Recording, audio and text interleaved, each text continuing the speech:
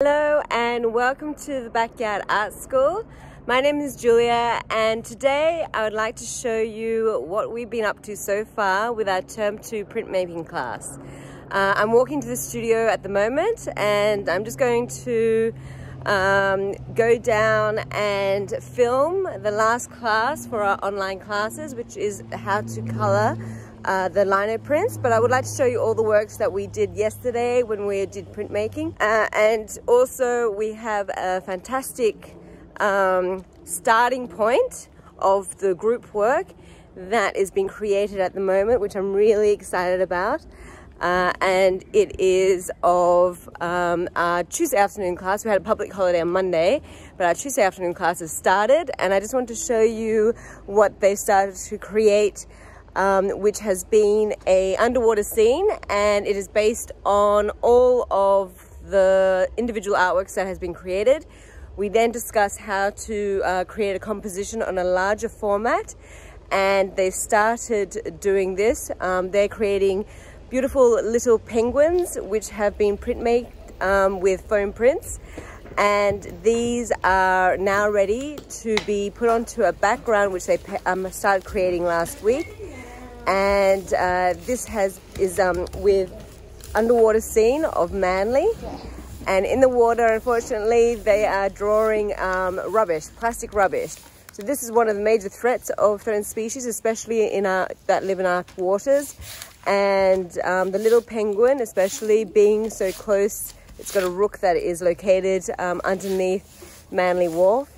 This area has a lot of tourists that come in, a lot of people coming through, and also, unfortunately, a lot of rubbish.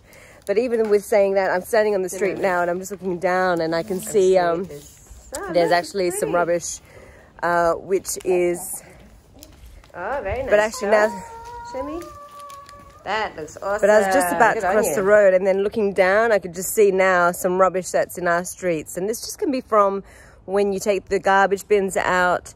Some of the rubbish can fall out of the bins if you overfill them, and it falls when the garbage men collect them and it's overfull, and the rubbish falls down the street. So I'm just going to show you what that is, and it's gone straight into the gutter. I will be picking this up. But these are sort of the things which happens when you get rubbish into the waterways by falling from the gutters into the gutters and then going into the waterways into the beach. So I'm just going to show you what that is. So if you can see, it's just near a car here, and we've got some, I don't know, what is it? Some zooey plastic, don't know what it is, some sort of food packaging, and then also a milk carton. So what I'm going to do is I'm just going to walk over now. Oh, and I've also got another bit of plastic. So if you can ever find plastic in the gutter like this, just pick it up and shove it in your bin. It's like, you know, not that hard to do. Especially if you're going to be close to a rubbish bin. But I'll cross over now. Just going into the studio. So just now going to the studio, and I'm just walking up. Literally picked up whatever rubbish I just saw then and popped it in the bin. And these are things that we can all do, little things to help with reducing the amount of plastic waste that floats into our rubbish. And then just grab it, go and put it into the recycle bin. Ooh, and that's it.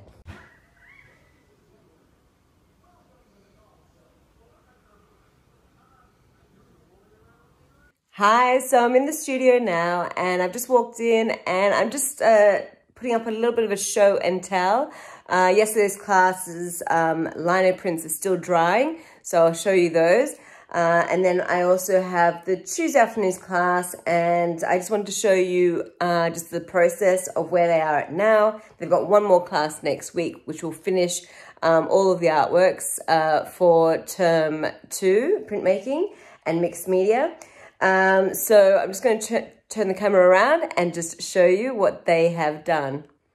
So as you can see, we have a folder. This is the art folder that we usually start off with, and they have a collection of all the drawings that they've created, including drawings of penguins that I demonstrate step by step. As you can see over here, this is an example of the drawings that I do in the class of the little penguins.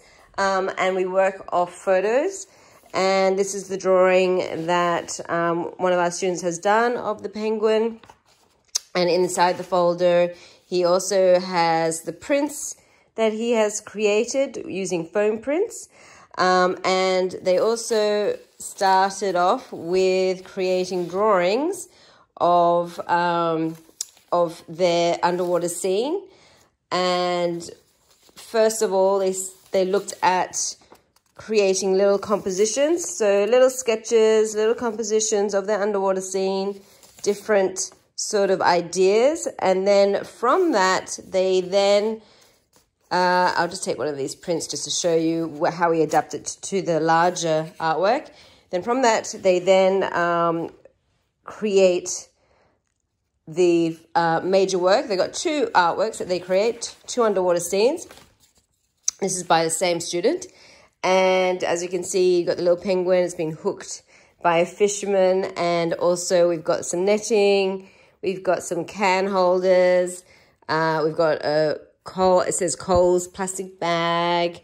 And we've also got some sort of orca or shark at the bottom. And here we have a fishing boat with a hook and line, with some of the can holders, some netting. We've got a Milo container, a Cocoa Pops container, plastic bag from Coles, and a clothes hanger. So these are sort of all the rubbish that they could think of that may be found in the water. And then they also created separately their beautiful prints of the penguin, which is a foam print, using a method of doing two prints. The first one being the silhouette, and then the second one being the white area that they then printed. And they made a series about 4 or 5 prints of that. And then one of the prints they'll include into their actual, their drawn background that they've done, whichever one that they'd like to include it into. And then the other one is going to be donated to the group work. So this is the group work. And as you can you see the Milo? So this student has drawn the Milo container, and I asked each student that they need to choose one of their rubbish items that they'd like to include onto the larger scale group work. So there it is. And she has done the Milo just here. And then as you can see, there's another student, she's still working on a milk carton. She's got a little cow drawn there. And then we also have another student who just wanted to do a little fish. And then we also have a Coca-Cola bottle as well. And then there's also the can rings and a necklace and jellyfish or a plastic bag. And this is the composition that they have chosen to do. So this is where I sort of, at the front of the class, I will actually conduct and we'll talk with the students as what they would like to do. So these are the drawing demonstrations of the underwater scene, like as a sample with the rubbish, that they could create a composition which is a circular one with the floating elements in it, or and then how to adapt that or make this into a major work. And so I'm actually just showing that they could have these elements underneath the water. They then in turn draw these elements with using wax crayons, and this is on a really nice quality art paper. And then at the top, they will be painting. So they'll be painting a Manly Wharf or a Manly Beach with those lovely big trees that they have, which is very unique to Manly.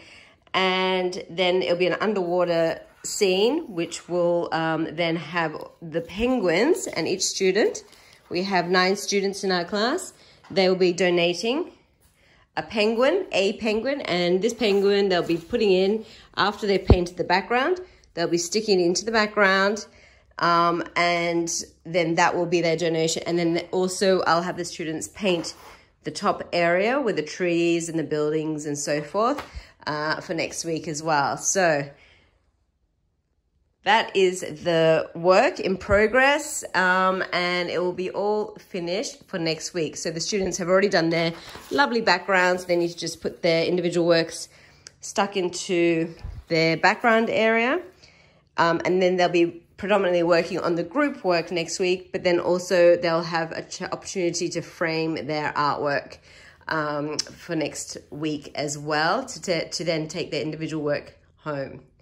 Okay, and now with the older group, they are doing all their printmaking this week. So today's class that I have this afternoon, they will also be doing printmaking, and this is from yesterday's class. So it's just on the desk drying. They do about 4 prints, each of their lino cut. And as you can see, they look pretty amazing. I'm going to take some individual photos just to show you. Actually, no, I'll just turn the camera around just to show you. So I'll just turn. So this student has done a lovely landscape print. There's a little spider on there. A little landscape print, and it's of a landscape of the sea, sandbanks, and what she has here is a dingo. So she's actually created a beautiful print of the Australian dingo. And then we also have this lovely print, and it's of kangaroo. So we got the Australian kangaroo with this amazing background that she's carved. And this print is with a gum tree, out in the desert, beautiful kangaroo.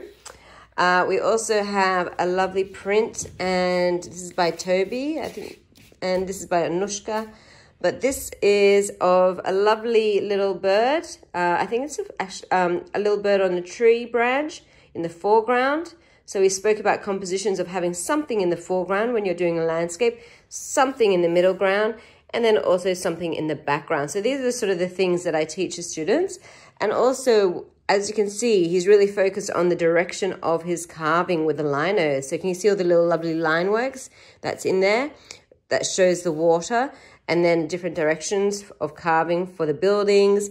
And again, the buildings in the background and the beautiful birds. So this is going to be hand colored next week and framed. So it's going to be quite beautiful. And that's actually what I'm going to be filming today. So just after I stop filming here, I'm going to be hand painting this print, which I've actually got as an online class. And this is going to be I'm going to be filming today just how to paint these areas with color for the last class for my online members and my online students. And then also we have a fantastic line by Andrew. You can actually see his name. And look, he's very clever because, as you know, with a print, if you go to do any lino prints, it's going to be reversed. So he's very clever in actually writing his name backwards or carving his name backwards, which is super clever of him. And we also have a turtle. So this is great. Love this. So you can see we've got this lovely turtle, and it is just coming out of an egg, and then there's a beach in the background. So that's going to look really lovely. And I'm going to finish off with just showing some of our samples, videos from our online classes, just so you have an idea of some of the processes that's involved.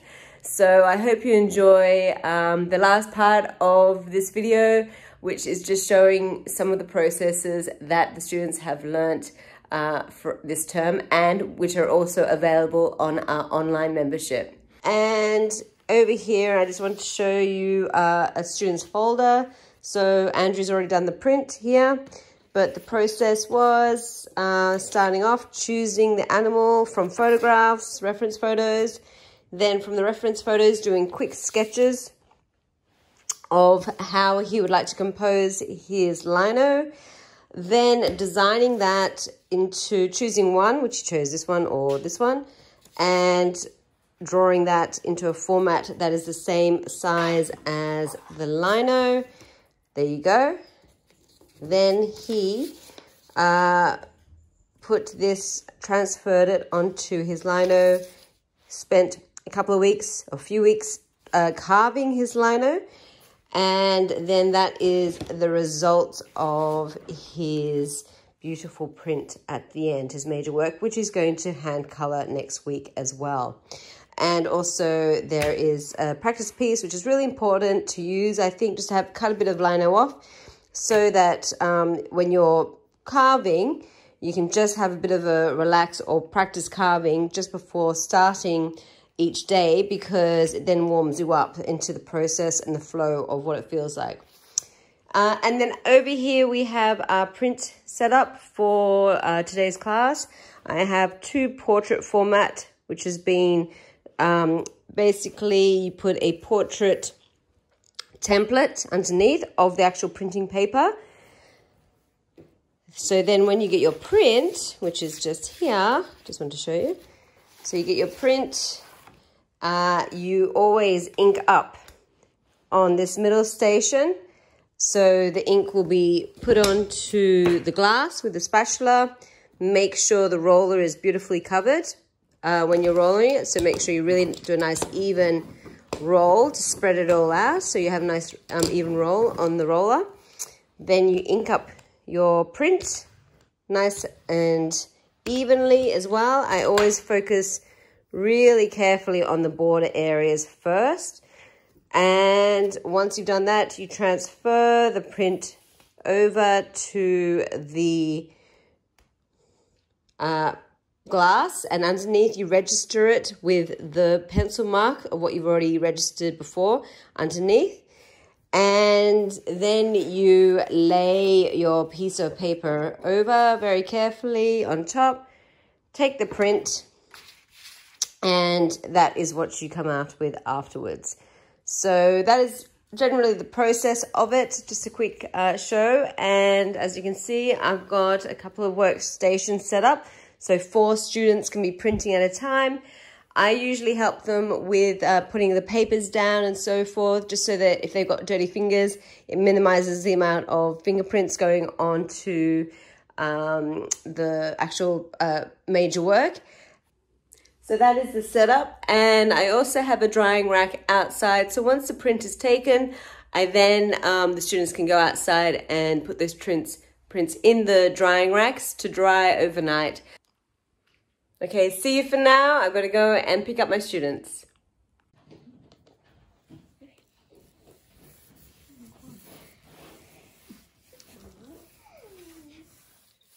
You can take it off now. I think you'll be fine. Here we go. And do it in one go. Lovely. And let's have a look at what you've done. Lift it up. Lift it up. It's fine. It's your tester piece. It's good. Let's have a look. So you just need a little bit more pressure for the next one. Ooh, looking good. Beautiful. Looks great. And then Yeah, it's really...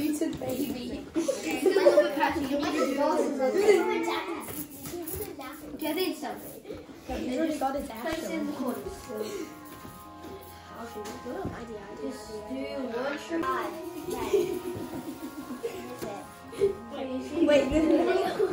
Beautiful. Looking good.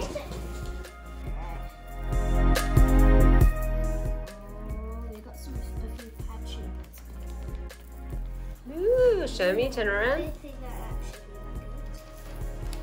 Oh, looks great. Good on you. Yeah, just it's patchy. It doesn't matter. It's your first go. It's gonna be alright. Beautiful. Looks good. Nice one.